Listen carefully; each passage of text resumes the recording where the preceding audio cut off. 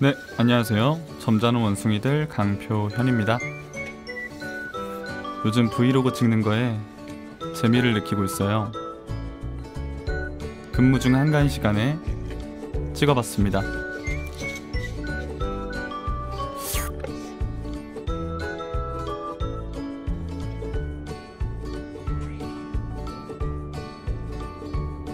퇴근하고 원숭이들이랑 저녁 먹기로 해서 퇴근만 기다렸어요. 홍대역에서 통일이 형 만나가지고 가고 있는데 이날 비가 많이 와서 엄청 추웠어요. 저희가 정말 자주 가는 곳인데 지로우 라멘이라는 곳인데요. 여러분들한테도 꼭 알려드리고 싶어요. 여기는 꼭 한번 가보셨으면 좋겠어요. 진짜 맛있어요. 도착했습니다. 재룡이는 먼저 와서 줄을 서 있더라고요.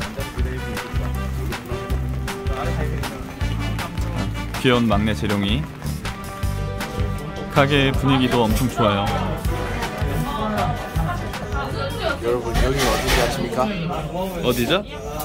여기는 바로 홍대에서 가장 핫하다고 하는 지로우 라멘입니다.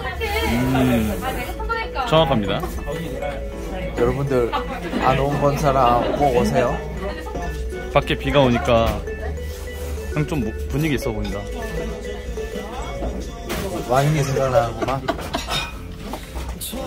왜 웃어? 얼굴 보고 비웃는 건 너무 심한 거 아니야? 웃기 생겼어. 미쳤는데? 네, 감사합니다. 감사합니다. 맛있겠죠? 너무 오랜만이다. 너무 오랜만이에요. 깜짝이야. 자, 먹어볼까요? 마늘을 좀 먹고? 난 좀 먹다가 마늘 낸다? 형은 원래 한 절반 먹고 좀만 나중에 그렇게 하는 게 좀 색다르더라고. 제가 마늘을 한번 저기 넣어보겠습니다. 넣고 쥐었자? 그렇지. 마늘이 또 힘 아이가 힘. 이렇게 짜서 그럼 마늘 향이 아주 가득하게 먹을 수 있습니다. 맛이 어때요? 짭짤한 구수한 지로의 본맛이 국물이 끝내줘요. 저희는 항상 다 먹고 면 추가하거나 밥을 추가해서 꼭 말아 먹어요.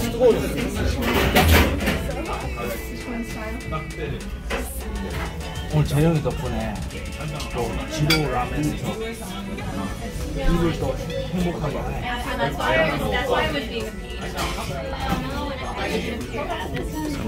감사합니다. 형 맛있게 먹었어? 맛있어. 재룡이 맛있게 먹었어? 네, 잘 들었습니다. 항상 작업만 하다 보니까 일주일에 한 번 정도는 다 같이 우리 밥 꼭 먹자 이렇게 약속을 해가지고 지키려고 합니다. 스무디 먹어야지. 딸기풍? 맛있겠는데?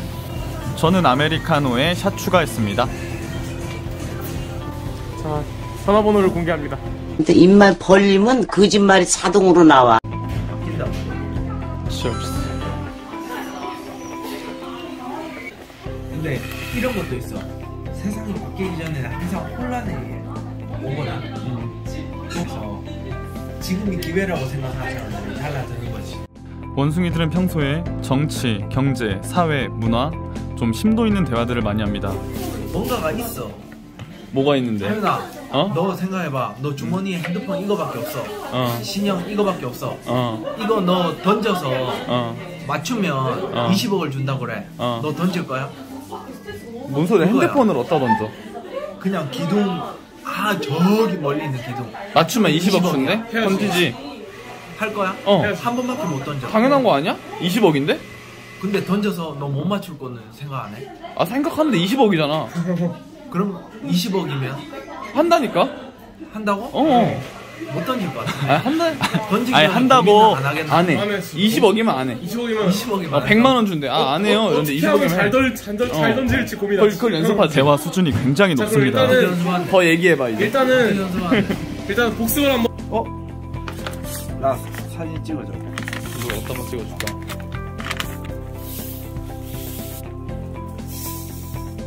형, 응? 진짜 똑같이 생겼어. 저거, 저거 형 초상화 아니야? 아 진지하게 딱 웃을 때야. 아 형,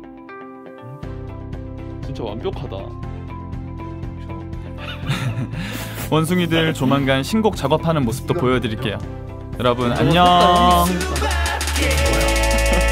지금 이 순간